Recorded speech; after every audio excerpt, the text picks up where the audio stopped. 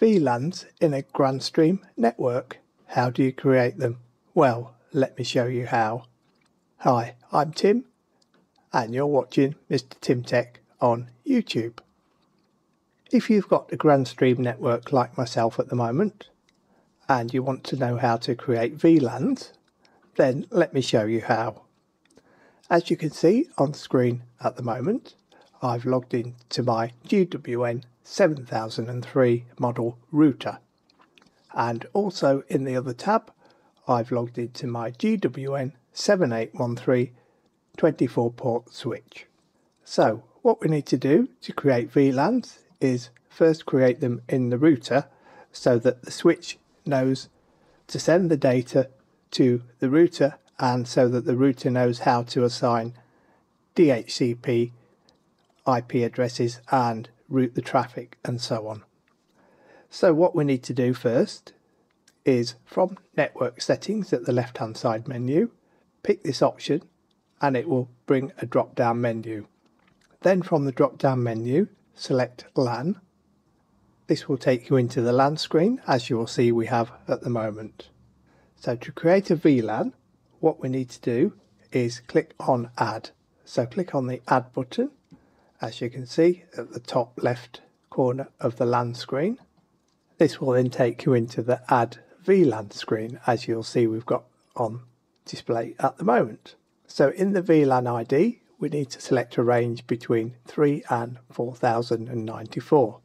So as you'll see, we can only select 3 and not 1 or 2, because 1 is already allocated as the default LAN and 2 has been reserved in the GWN network manager for some reason.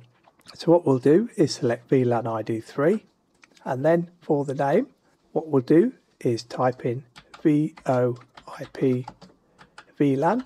So what we're going to do is put my voice over IP telephones in a VLAN of its own. For destination you can leave that set as all. Then for the VLAN port IPv4 address, click that slider and you'll have some additional boxes appear. So in the IPv4 address, what we'll do is type in the router VLAN address for our VLAN network. So we'll give this one an IP address of 192.168.3.1. For the default VLAN, which is VLAN ID 1, we have an IP address of 192.168.80.1, as you can see in the address bar at the top here.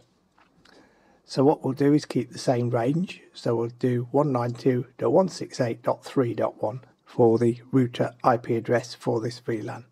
In the subnet mask we'll type in 255.255.255.0, so it gives the full range of IP addresses, so it will be a /24 network. Then for the DHCP service we'll click that slider, and in the IPv4 address allocation range we'll type in 192.168.3.11. So we'll start it at 11 so that we have 10 static IP addresses if we need to use them for any network devices on this VLAN. So at least there we have 10 reserved. So then for the end IP address we'll type in 192.168.3.254. So we have the range of 192.168.3.11 to 3.254 for DHCP IP address allocation. We'll leave the release time as default, which is 120. DHCP options, we'll leave those, but for preferred DNS server we'll set the DNS server to the router's IP address for this VLAN, which again is the same as the IPv4 address above here.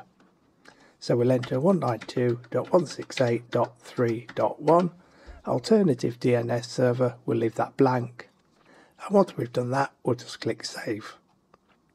Now that's, as you can see, taken us back into the LAN and the VLAN screen, and now we have two VLANs. So we have VLAN ID 1, which is default, and VLAN ID 3, which is for our voice over IP telephones. So now that we've created them in the router, we also need to create the VLAN in the switch as well.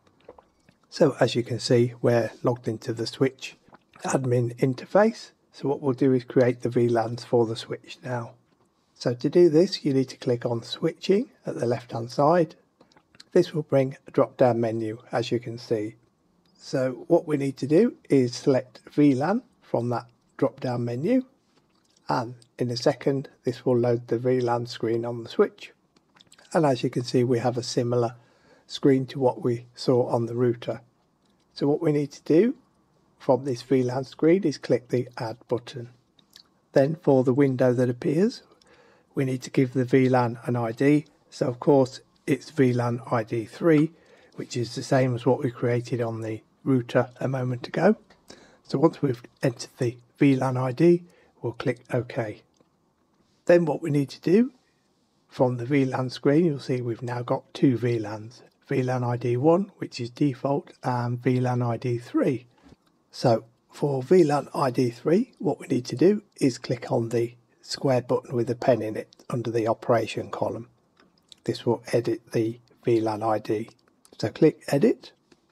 Then what we need to do for the description, we'll change that to the same as what we did on the router. So we'll give it the same name of VoIP VLAN.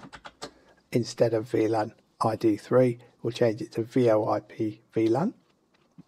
Then under the port section, what we need to do is untag our two ports to which our voice over IP telephones are connected. Now I know by looking at the switch in my network cabinet that my voice over IP telephones are connected to ports 11 and ports 23 on the switch.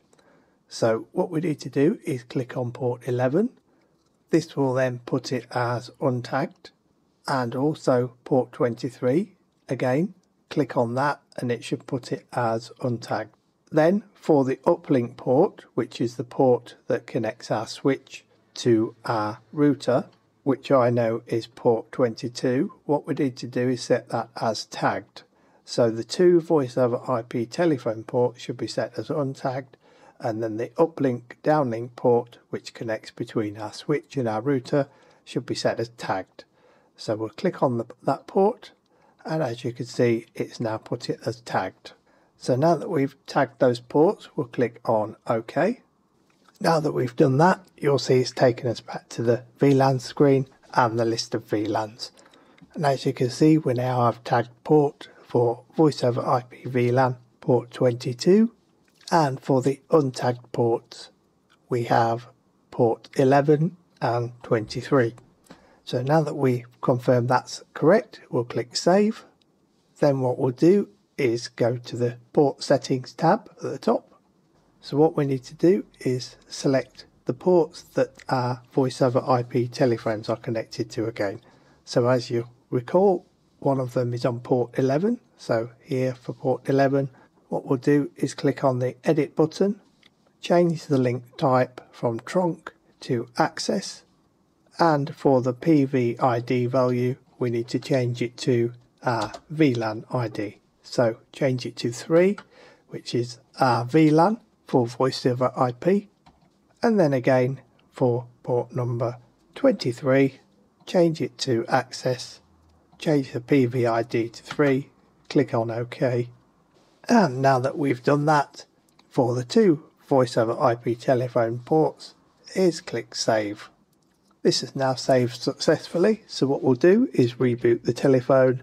So I'll just go ahead and do that. It's sat next to me on the desk, so I can easily reboot it from the device. And once it's rebooted, we should be able to check and see that it's picked up a new IP address in our VLAN ID range. And now that the phone is rebooted, what we'll do is go back to our router.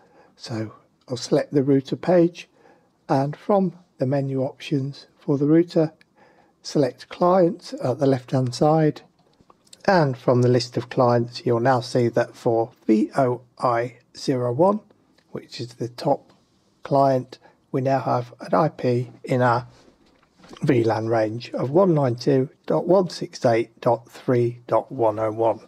So this confirms that our voice over IP telephone has now moved across to our VLAN for voice over IP, and it's picked up a new IP address in our new VLAN.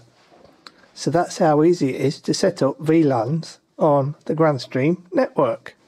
So what if you also need to put your wireless clients in the newly created VLAN? Well, to do this, what you would do is log in to your access point, or if you're managing it with your router like I am, you would select SSIDs. Now this option would be the same in the actual access point interface or the router, so select SSIDs.